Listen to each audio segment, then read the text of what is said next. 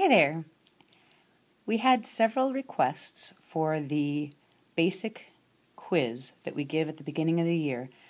It's a test to let us know all the different operations with whole numbers and with decimals. And the funny letters at the top stand for "We need to know who doesn't know what" quiz.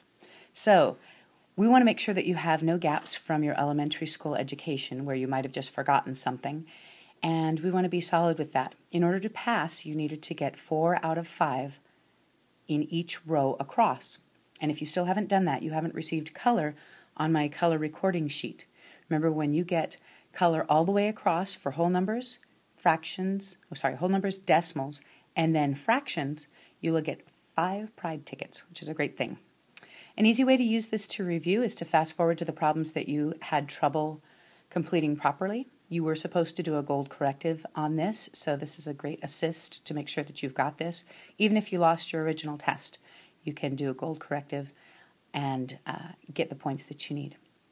Okay, so I'm going to just start off and do all 40 of these problems.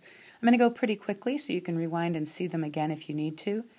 Also, you can pause before each problem and try it yourself on a separate sheet of paper and staple that to the gold corrective if you've lost your original.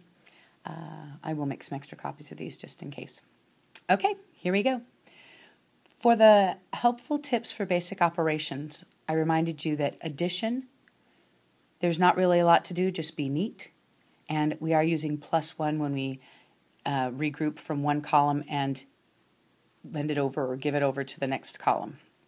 Okay, starting off, number 1, there is no regrouping. It's just straight. 4 plus 5 is 9. 3 plus 2 is 5, 59. Number 2, 8 plus 7 is 15. I put a little +1 for carrying the 1, where you add the 1. You've already had 8 plus 5 is 15, so the 5 ones column goes down, but 110 goes to this next column. 1 plus 1 plus 3 is 5. 55 is your answer. 3 plus 4 is 7. 2 plus 7 is 9. 2 plus 5 is 7. 797 is the answer. 5. 6 plus 9 is 15. Add another grouping here. In this case, this was 10 tens, so we're going to give over 100 into this next column, but we usually just say it as carry the 1. That's going to be 6, 2.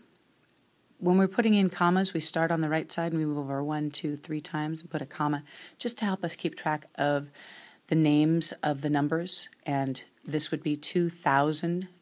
You say the name of the period when you get to the column, when you get to the comma. 2,655. Okay, and the last one, 8 plus 7 again is 15. Carry the 1. 1 plus 9 is 10. Carry the 1. 1 plus 9 is 10 plus 8 is 18. Carry the 1, and you get 6,805. And that's it for addition. With subtraction, if the number on top is greater than the number below it, you don't have to do any regrouping. You just can borrow. You can just subtract regularly. 4 minus 3 is 1. 8 minus 6 is 2. But here, if you had none and you needed to take away 9, a lot of kids get confused with this. They think that it means the answer is 9. Well, it's not. You're going to actually take one of these tens and break it up. So we say the phrase, cross out 1 less 1. Let me say it again. Cross out 1 less 1 to help us remember how to do this accurately. I don't make the 1 long. I don't make it into 310. I want to know that I have 2 in the tens column and 10 in the ones column now. 10 minus 9 is 1. 2 minus 1 is 1. 11 is the answer. Here, same thing. The 1 is going to need to get more in order to subtract 3, but it can't borrow from this neighbor. The neighbor doesn't have enough to give to be able to still be able to subtract 4. So this is the regular way that you would do it. You would go to the next column over that doesn't have anything that it has to pay, and you'd do cross out 1 less 1. Now the 1 can borrow from the 11 because the 11 has plenty. Cross out 1 less 1. 11 minus 3 is 8. 10 minus 4 is 6. You don't need to put the 0 in front. You don't walk around saying I have $5, so you wouldn't put your answer as 068. Just 68 is just fine. Okay, number 9. Again, you've got the zeros here, so we're going to go to the column that has enough.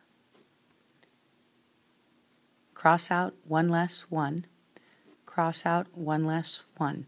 By the way, we never cross out the ones digit or the final digit on the end if you're using decimals. Whatever's on the end doesn't get crossed out because it doesn't have anybody to give to, and it causes confusion. Oftentimes kids are off by 1. So we want to never cross out the last digit on the end. 10 minus 6 is 4, 9 minus 0 is 9, and 7 minus 7 is nothing, so we don't need to put the 0 in front. Answer is 94.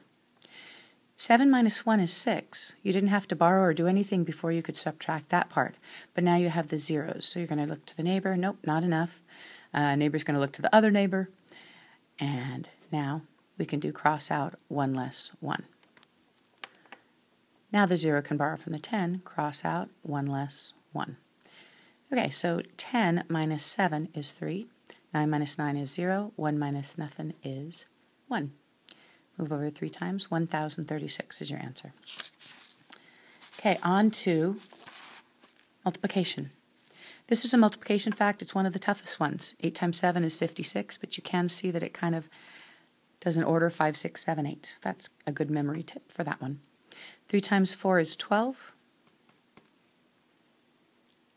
Carry the 1. 3 times 1, which is really 3 times 10, is 30.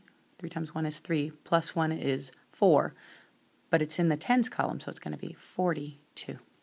So 3 times 2 is 12, carry the 1, 3 times 1 is 3, plus 1 is 4, 42.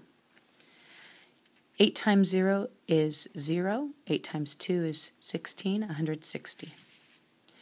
Number 4, you're going to have the 2-digit multiplied by another 2 digits. So we're going to have 2 rows of answers. When we do it right, it's going to look like this with a placeholder 0. So just get used to that pattern when you have 2 digits multiplied by 2 other digits. Okay, so starting. 9 times 6 is 54. Carry the 5. 9 times 3 is 27. Plus, in my head, I'm thinking 3 more is 30, and then 2 more is 32. But you can add 27 plus 5 however you'd like. Remember, it is not bad to use your fingers. So 27 plus 5 is 32. We have our placeholder 0 because we're not in this column anymore. We're not multiplying by 1, really. We're multiplying by 10. So if you put a placeholder 0 here, it's like you multiplied the answer by 10. And that's the same thing that we're going to see always when you have an answer ending in 0. It's the same thing as multiplying the answer by 10. So like 5 times 10 is 50. 37 times 10 is 370. So we put the placeholder 0 because we're not under this column of the ones anymore. And we moved over, and we're going to get rid of the old carrying. 1 times 6 is 6. 1 times 3 is 3. Of course, it's going to be 1 times. It's going to look exactly the same, so you can always look for that pattern. Now we're adding straight down these 2 rows of numbers. 4 plus 0 is 4.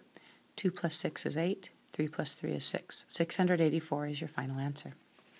Number 15 is similar in that you've got 3 digits here, but I'll show you how to work with them when you have the zeros. It makes it easy if you control your zeros. First, 4 times 1 is 4. 4 times 8 is 32. Carry the 3. 4 times 9 is 36, plus 3 is 39. Now, I'm not in the column for this 4 anymore. And when I multiply anything by 0, I don't need a row of zeros. That doesn't help me, and sometimes it confuses kids and it has them get the wrong answer. So I'm going to put another placeholder 0 here because we are not under this row and we are not under this row. We're going to multiply by this 4. So these 2 zeros help us keep control. And remember that this is not really 4, it's 400. If I were to expand this, it would really equal 400 plus 4. So when we multiplied it by 4, we got 3934.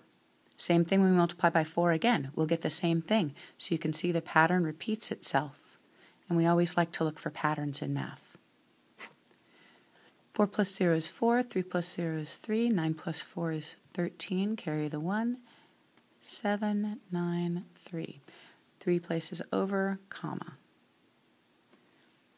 And that is the multiplication. I feel like I have a mistake in that. Let me double check it.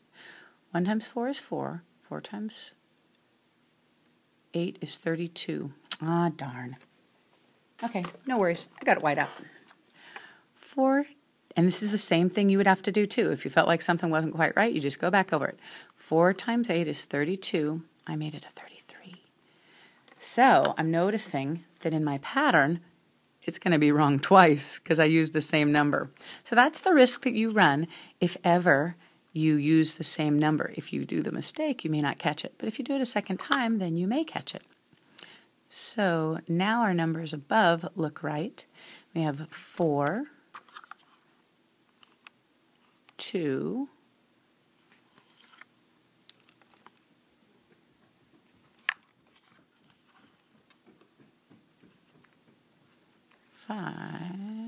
6. So 4 plus 0 is 0, 2, 13, carry the 1 is going to be 6. Okay, that looks better. Alrighty, multiplication. Now we're on to division. Division is causing students a lot of difficulties, so we're going to make sure that we're doing the underlining. First off, does 8 go into 1? No. Does 8 go into 16? Yes. So you're going to have a digit on top of the 6. 8 goes into 16 2 times. That one's really easy because it's one of your multiplication facts. 7 goes into 6? No. 67? Yes. 67 is greater than 7. 7 goes into 67 9 times because 9 times 7 is 63. When you subtract, you get 4 left over. We're going to call that remainder 4. Now underlining with the 11. 11 doesn't go into 1, but it will go into 14. So you have a digit here and a digit here. So you're looking for a 2-digit quotient before you get to the remainder. 11 goes into 14 one time. 3 is less than 11, so that's good. And then you bring down the 6. 11 goes into 36 3 times. You get 33, subtract 3 left over. That's less than 11, that's good. Remainder 3. 13, remainder 3. Number 19, 42. So we're going to think about this like 40. Does 42 go into 1? No. 12? No. 128? Yeah. So you can do a cover-up method, and you can say 4 goes into 12 3 times. So that's a number we're going to try, a 3. 3 times 2 is 6. 3 times 4 is 12. That's looking good so far. 2 is less than 42. Great. Now it's time to bring down the 1. 42 into 21. Well, 21 is less than 42. So this digit where we just brought down the 1 has to have an answer on top of it. So the answer is 0. 42 will go into 21 0 times. And then we just call it remainder 21. Last one, we're going to think about 53 as 50 to help us with our getting our right digits. Remember that we're still doing the dad, mom, sister, brother mnemonic. Divide, multiply, subtract, and bring down. But remember, after you subtract, sister checks to make sure she looks good enough. And the answer below is less than the divisor. So dad, mom, sister, brother. Okay, 53. Does it go into 4? No. 43? No. 432? Yeah. So I'm thinking about how many 50-cent toys can I buy for $4.32? Well, I can get 8 of them. 8 times 3 is 24. Carry the 2. 8 times 5 is 40, plus 2 is 42. Subtracting, we're going to do cross out 1 less 1. 8 is left. 8 is less than 53. That's great.